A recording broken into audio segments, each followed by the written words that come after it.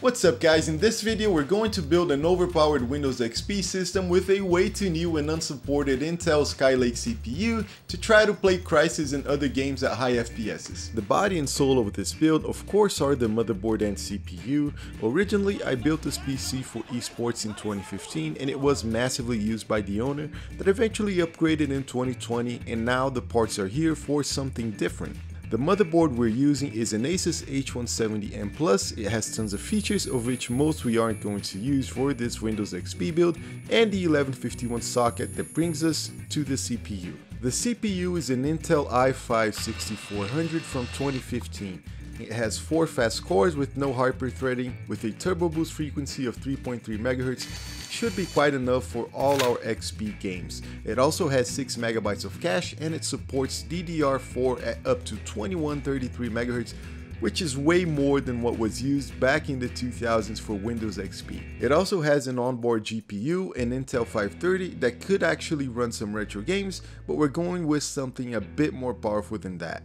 So this is the latest video card supported officially by Windows XP, the Geforce GTX 960.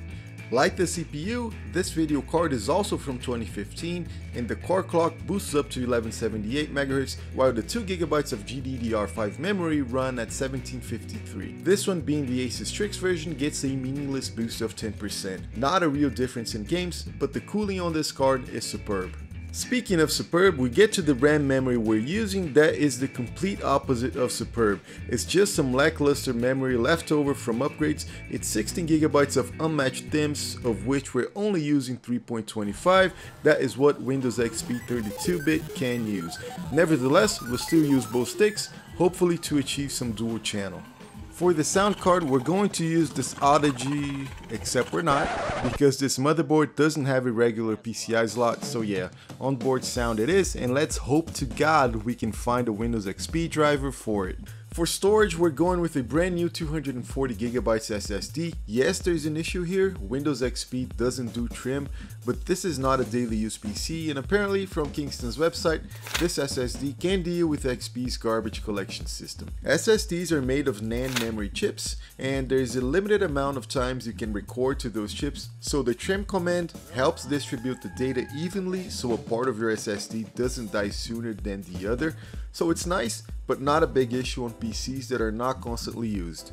PSU is another lackluster but 80+ bronze piece of thing that will do the job here. In the case is the NZXT Silent case. Well, it's actually called Lexa, but I think that's a misnaming opportunity there by NZXT.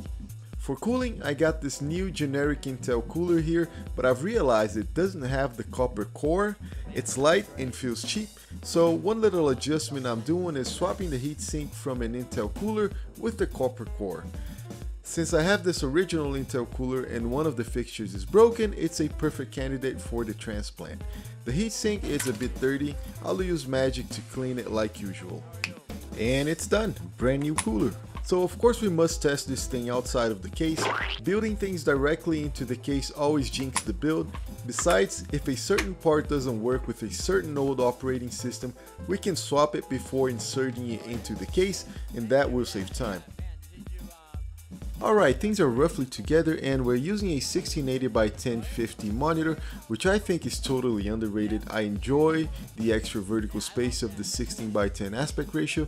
Besides, having 300,000 less pixels than a Full HD will help us achieve the 150 FPS in Kriss, which is of course the minimum necessary. So system turns on, and incidentally now we have to deal with the most scary part of this whole build, which is installing an OS from 2001 in a machine from the future year of 2015. If you try to just slot an installation CD in, you immediately, as the process begins, get a blue screen that does warn you of what to do by pressing F7 and ignoring some BS introduced with newer hardware. Does this fix anything? No, the main problem here is HCI, which is a protocol for communicating with the SATA controller, and Windows XP doesn't know what to do with that. Its original installer included no way of interpreting that, so we need to find a workaround.